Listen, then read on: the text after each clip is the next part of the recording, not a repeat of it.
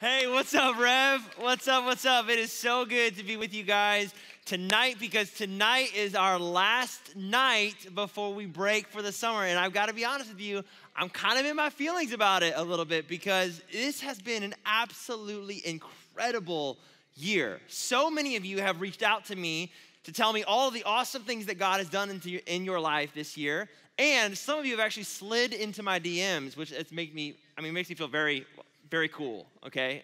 Much more cool and relevant than I actually am, so thank you for that. But listen, whether this is your very first night with us or you have been coming every single week, I am so glad that you are here tonight because I believe that God has something to say to you tonight. And tonight we're also closing out our series called Meaning.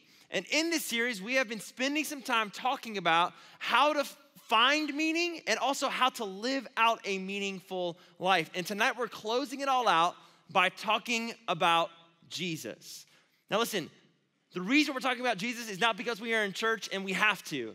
The reason we are talking about Jesus tonight is because I believe that there is no better way to find a meaningful life than by following Jesus. There is no better way to find a meaningful life than by following Jesus. I absolutely believe that to be true. And my whole goal of the message tonight is to introduce you, or maybe to reintroduce you to Jesus so that you can see him for who he really is and say, you know what? What he has to offer, I want. Where Jesus is going, I'm going to. So tonight is what I hope to be a reintroduction to who Jesus really is. Because I believe that there is no better way to find meaning in your life than by following Jesus. And there are a lot of reasons why I believe that to be true. And we can't focus on all of them, so we're just going to focus on one tonight. And the one we're going to focus on is this. Jesus offers eternal life. Jesus offers eternal life. Now, while I believe this to be absolutely true, I also have I have some problems with it because, well, I have a problem with quick fixes, which is that I love them. I love quick fixes. I love them because I don't like when my life isn't in order. I don't like when things aren't working or things are out of place. And so what I want to do is I want to take the fastest, easiest route to things working as I possibly can. And I have a lot of quick fixes that are kind of in my back pocket, but one of my very favorites is just ignoring a problem and pretending it doesn't exist. Does anyone else do that? Oh, it works so well, except that it doesn't. But what happens is I will have a problem and I will just overlook it because if I don't see it, if it's not in front of my face, then I don't have to fix anything. Problem solved. But sometimes this is an issue and it causes pain literally in my life. For a long time, I had these really bad headaches, like as a kid all the way up until college, I had these super bad headaches. And you know what I did? Nothing. I told no one about it. I didn't talk to a doctor. I didn't talk to my mom. I just I would go for a temporary solution where I would take medicine or take a nap or just try to get till bedtime so I could get rid of these headaches. And it wasn't until I got to college where my then girlfriend, who's now my wife, Kelsey, said, hey, idiot, don't do that anymore. Go to a doctor. Go get your head checked or your eyes checked or something. Do something about it. So I go to a doctor. I go to an eye doctor, and they're like, man, your eyes are super messed up. Here's a prescription. I went and got glasses, and instantly my headaches went away. In fact, the only time that I get those headaches anymore is when I'm not wearing my permanent eyesight solution known as my glasses. If I'm not wearing my glasses, guaranteed I have got a headache. But see, my problem was that I wanted a quick fix. I wanted something temporary, but what I needed was something permanent. And I run into that dilemma often in my life. I walk into difficult seasons in my relationships or my friendships. I walk into difficult seasons in my work. I walk into difficult seasons in my health, and I will be looking for a way out. I will be looking for a quick fix. I will be wanting to ignore the problem. I will try my best to move past it or get beyond it so that I can get back to living my life the way that I always had. But what I really need is something permanent. Something bigger than my problems and something bigger than me. What I'm really longing for is something eternal. See, many of you have all kinds of different challenges and difficulties in your life. Challenges with friends, challenges with family, challenges with your faith, challenges that deal with your sense of meaning and your sense of purpose. And what I'm telling you is that all of those difficulties are signals to you that you are longing for something eternal. You are looking for a solution that lasts and lasts and lasts. But often what we will opt for are quick fixes and easy way outs. Because quick fixes will get us to tomorrow. But what we need is a way that will lead to eternal life. And there's a great story in the book of John that kind of shows how Jesus responds when we want something temporary, but we need something permanent. But you kind of need to know the backstory in order to really understand what's going on here. So the backstory is this. In Jesus' day, there were the Jews. You probably heard of the Jews. Jesus was a Jew. And there were the Samaritans. And the Samaritans and Jews did not get along. They did not like each other at all. And it's really complicated why they didn't like each other, but what you need to know is that they both worshiped the same God, but they had a conflict that made them literally draw a line in the sand. They split up their region, so the Samaritans were over here and the Jews were over here, and they never mixed. They worshiped God in two different locations. But people would go out of their way, miles out of their way, so they wouldn't even step foot into the nation's land. That's how bad it was. And that's kind of the context for this story. And the story starts with Jesus running for his life from a group of guys known as Pharisees, and these were the religious leaders of the day because they wanted to kill him. And they wanted to kill Jesus because Jesus was doing all kinds of miracles, and he was talking about God, and he was healing people, and he was kind of saying that like he was God, and the Pharisees were like, you shouldn't do that. I'm going to kill you if you don't. So Jesus was like, sweet, I'm out. And he left. So he leaves his town and he's headed toward Galilee, this town called Galilee. But the road that takes him to Galilee goes straight through Samaria, which is where the Samaritans live. And so Jesus is in a place where he doesn't belong and he's tired because the journey is mostly by foot. It's in the desert. And so he's thirsty and he's tired. And so he finds a well. He sends his disciples off to go get some food for the day. And he sits down on this well because he doesn't have a bucket, he doesn't have a rope, so he's waiting for someone to come to him so he can ask for a drink. And a woman comes his way, and so he asks her, excuse me, can I have a drink? And this woman immediately notices that Jesus is a Jew. She knows him to be a Jew. And so she has no time for Jesus whatsoever. This is how she responds to Jesus. She's like, you're a Jew, and I'm a Samaritan woman. Why are you asking me for a drink? Now listen, what I'm about to say, I have no biblical background for this. But for whatever reason, whenever I read this in the Bible, I hear Cardi B's voice in my head talking to Jesus. I don't know why, but every time I read this sentence, the first thing I hear is, oh, I hear that phrase before she starts talking. She's just got an attitude about her that she's like, I don't care about you. I don't want to talk to you. You're a Jew. I'm a Samaritan. Leave me alone, Jesus. But Jesus is unfazed by this because he obviously cares for this woman. And what he wants to explain to her is that he's not just there to trick her. He's not just there to take something from her. He is there actually to give her something. And so this is what he says. Jesus says, if you only knew the gift God has for you and who you are speaking to, you would ask me, and I would give you living water. Now, I think Jesus is trying to empathize with her here, but this is a super weird response.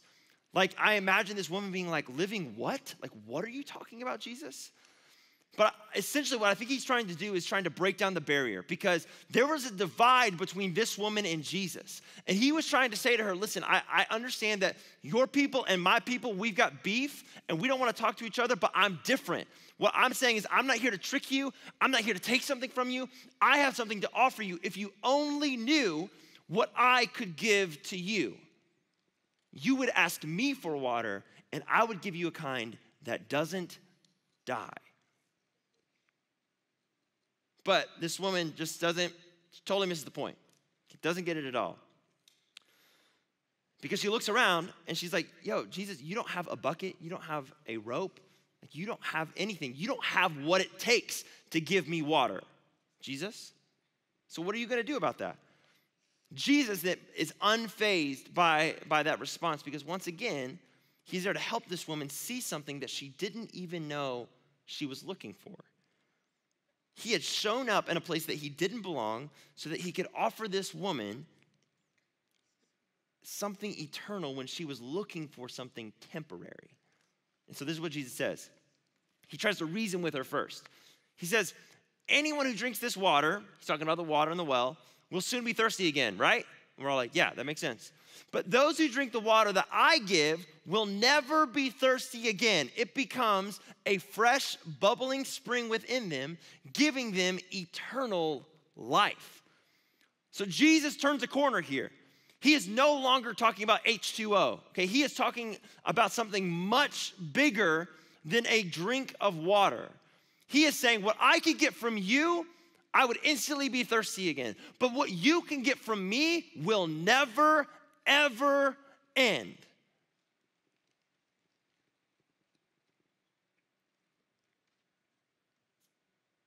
But the woman still misses the point. She doesn't get it. And so what she says is, she says, well, sir, give me this water.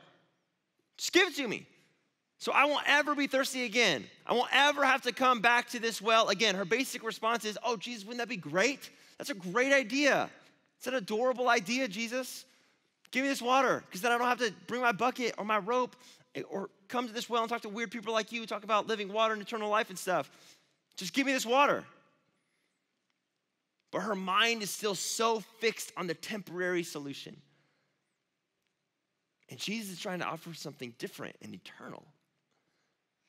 And so Jesus has to make his point now. And so he gets even more serious. He gets even more personal. And so he says to this woman, listen, I'm not here to give you a life hack, okay?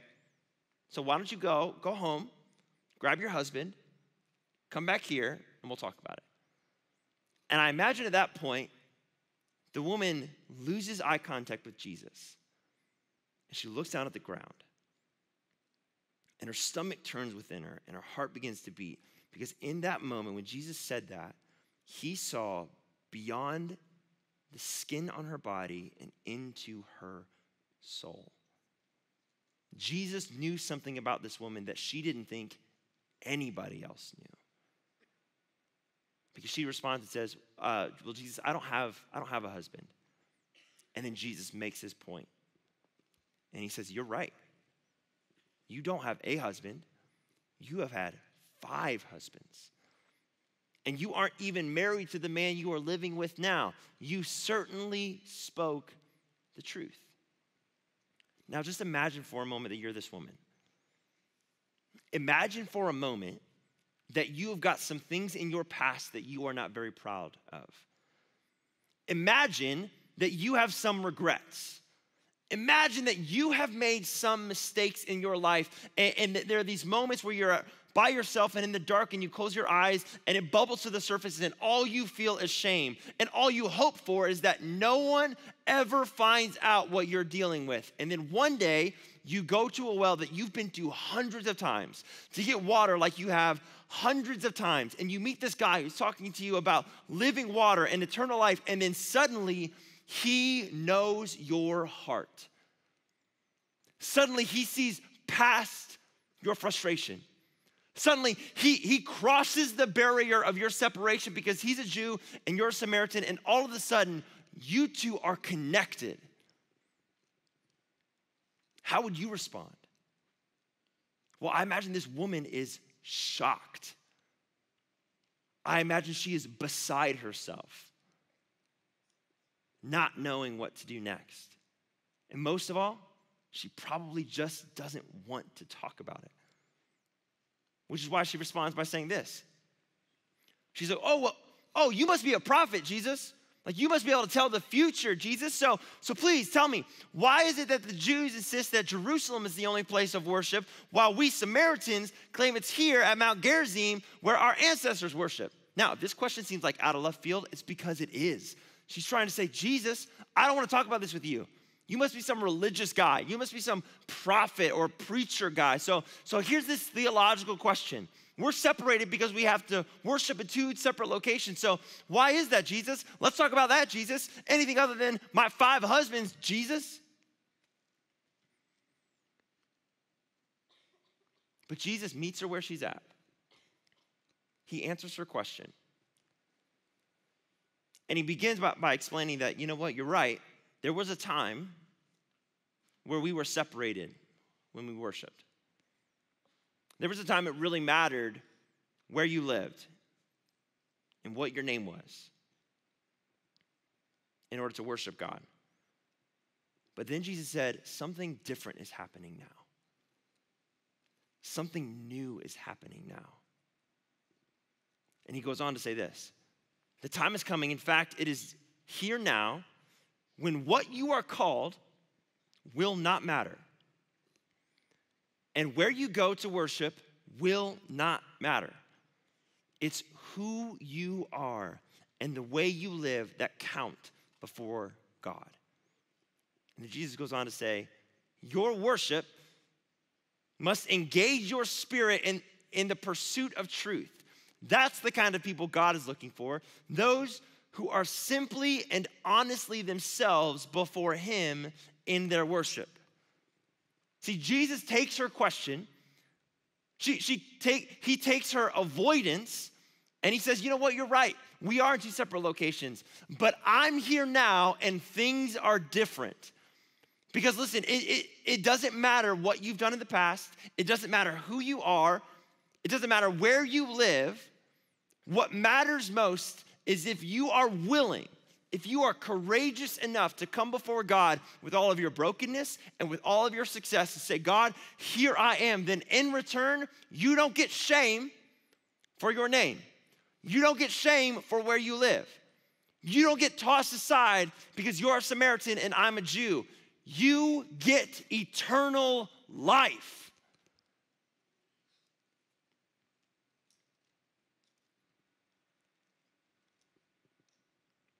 All God wants is all that you are.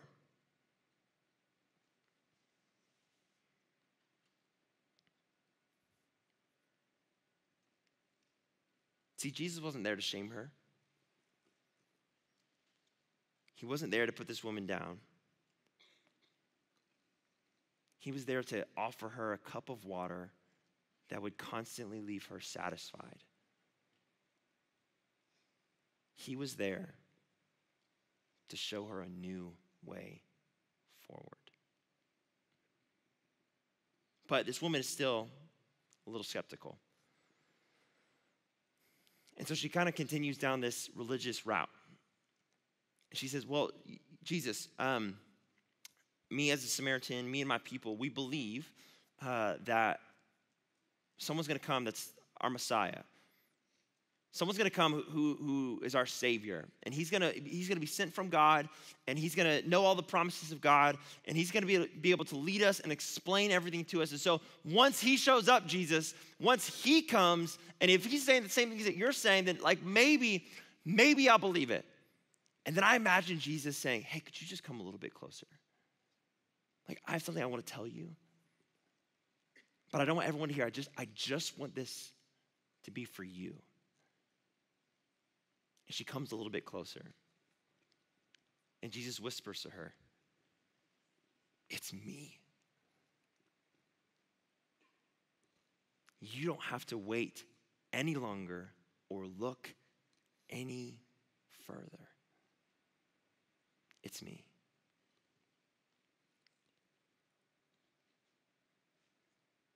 Jesus is saying to her, and I think to every one of you, that the wait is over. So the future is here now, and eternal life is not something that you have to hope for once you die. No, eternal life is a gift given to you now in this present moment. And Jesus is saying to her, and I'm offering it to you. I am your eternal solution. Jesus says, I know your heart. I know your past. I know your name. I know your nationality. I know everything about you, and I love you anyway. And friends, the reason I tell you that story tonight about that Samaritan woman is so that hopefully you can see that you and I are that Samaritan woman. You see, all of us have something that separates us from God. All of us have this distance and this disconnection from God. All of us have a past. All of us have things in our past that we're not very proud of. All of us have regrets. All of us knew the right thing to do and we didn't do it when it counted. All of us have made mistakes. All of us at one time or another have preferred the easy way out or a quick fix over something permanent and eternal. But Jesus is not here to offer us quick fixes. He is here to offer us eternity. He is offering a future with him where we can show up before God in our brokenness, in our joy, in our pain, in our gratitude, and give ourselves completely over to him and not be met with shame, but be met with eternal life. And then God sets our difficulties and our problems up against eternity. So that when we're going through challenges, when we are in difficult seasons, we are able to know and remember that they won't last that long. Because we are in an eternal relationship with God, and he will see us through. Jesus is offering all of us tonight the chance to have a meaningful future by following Jesus and accepting his eternal life for us. And there is a reason he is able to offer you eternal life. It's because 2,000 years ago, Jesus was murdered on a cross. Jesus was killed. And in that death, he took upon himself my sin. He took upon himself your mistakes. He took upon himself the brokenness of our world that is all around us. And in that process, he paved a way to God's grace and forgiveness so that all of us have access to God's love whenever we need it. But lots of people have died. The difference between all of those people and Jesus is that Jesus did not stay dead. He rose from the grave 3 days later to punctuate the reality that he is the one who can offer eternal life. He is the one, the only one who can lead us into an eternal state of living life that is better than anything we have ever experienced before. So friends, my question to you tonight is, are you done with quick fixes? Are you ready to say, I'm ready to see?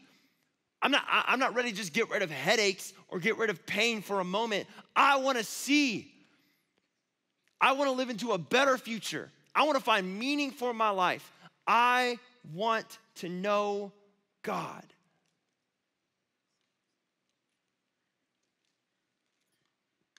If that's you tonight, then my challenge for you, my encouragement to you is to do not trade your life for something temporary.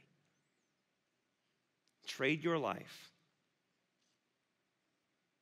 to follow God and find meaning by following Jesus. So what I want to do tonight is I want to extend the invitation to all of you across all of our campuses tonight. Maybe you're here and you're saying, you know what? I've been looking for temporary fixes for too long. But I know that what I'm looking for is something that will last.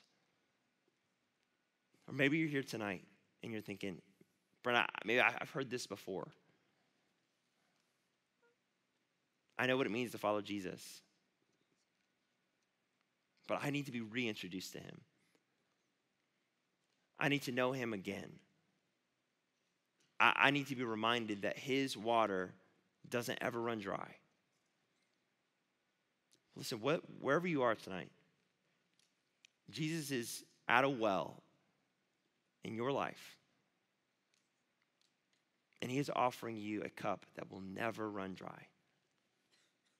And so, friends, if you are ready to receive that, if you're ready to come before God and give yourself over to him completely, then I want to pray with you right now.